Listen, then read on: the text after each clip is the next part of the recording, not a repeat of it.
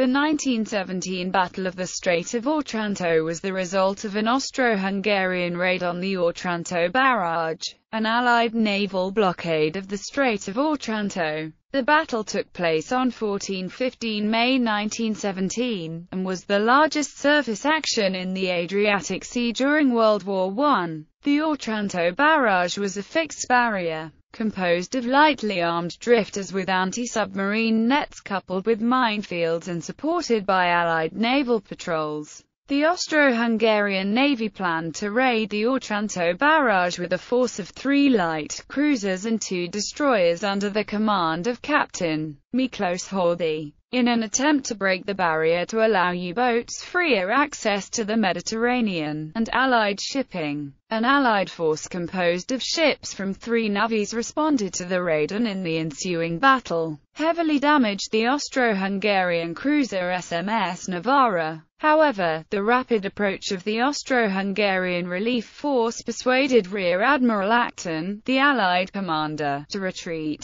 Disposition of forces. Under the command of Horthy, 3 Austro-Hungarian cruisers, Novara, Sada, and Helgoland, modified to resemble large British destroyers, were to attack the drifters on the night of the 14th of May and attempt to destroy as many as possible before daybreak. The destroyers Seasepal and Balaton were to mount a diversionary raid off the Albanian coast in order to confuse any Allied counter-attack. 2 Austro-Hungarian U-boats, U-4 and U-27, along with the German U-boat UC-25, were to participate in the operation as well. A supporting force composed of the armoured cruiser Sankt Georg, 2 destroyers, and a number of torpedo boats was on standby if the raiders ran into trouble. The old pre-dreadnought battleship Budapest and a screen of torpedo boats were also available if necessary. An Allied destroyer patrol was in the area on the night of the 14th of May, to the north of the barrage. The Italian flotilla leader Mirabello was accompanied by the French destroyers Commandant Rivière, Bisson, and Cimetière. The Italian destroyer Borea was also in the area, escorting a small convoy to Valona. A support force was based in the port of Brindisi, consisting of the British cruisers Dartmouth and Bristol and several French and Italian destroyers. Raid on the drifters. The Italian convoy escorted by Borea was attacked by the Austro-Hungarian destroyers Seasepal and Balaton at approximately 3:24. The Austro-Hungarians sank Borea in a munitions ship, and a second was set on fire and abandoned. The 3 cruisers were able to pass through the line of drifters, and at 3:30 began attacking the small barrage ships. The Austro-Hungarians frequently gave the drifter crews warning to abandon ship before opening fire. In some instances, the drifter crews chose to fight. Gowan Lee returned fire on the Austro-Hungarian ships. The ship was heavily damaged, but remained afloat. Her captain, Joseph Watt, was later awarded the Victoria Cross for his actions during the battle. There were 47 drifters in barrage on the night of the 14th of May. The Austro-Hungarians managed to sink 14 drifters and damage 4 more. The lack of sufficient Allied escorts forced the withdrawal of the remaining blockading ships, although only for a short time. Battle. By this time, the Allied naval forces in the area were aware of the raid, and were in a position to block the Austro-Hungarian retreat. Rear Admiral Alfredo Acton, the commanding officer of the Italian Scouting Division, ordered Mirabello's group southward at 4:35, while he embarked on the British light cruiser HMS Dartmouth.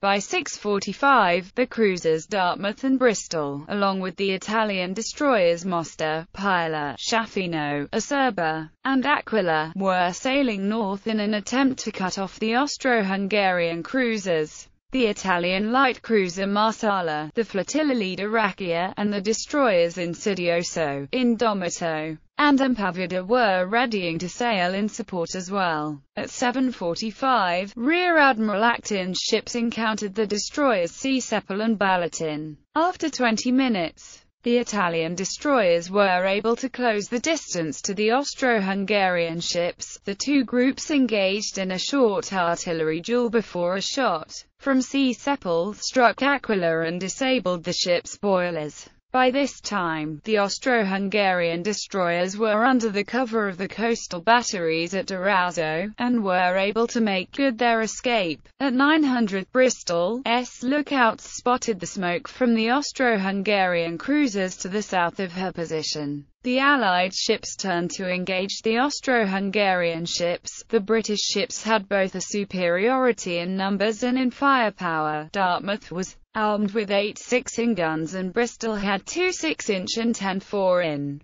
compared to the 9 3.9-inch guns on each of the Austro-Hungarian ships. Unfortunately for the Allies, their numerical superiority was quickly lost, as their destroyers were either occupied with mechanical problems, or protecting those destroyers suffering from breakdowns. The support forces of both sides, the Sankt Georg Group for the Austro-Hungarians, and the Marsala Group for the Allies, were quickly dispatched to the battle. Dartmouth, faster than Bristol, closed to effective engagement range with the Austro-Hungarian ships, and opened fire. A shell from Dartmouth struck Novara, at which point the Austro-Hungarian ships laid a smoke screen in order to close the distance. Dartmouth was struck several times, and by 1100, Acton ordered the ship to reduce speed to allow Bristol to catch up. Novara was hit several more times, and her main feed pumps and starboard auxiliary steam pipe had been damaged, which caused the ship to begin losing speed.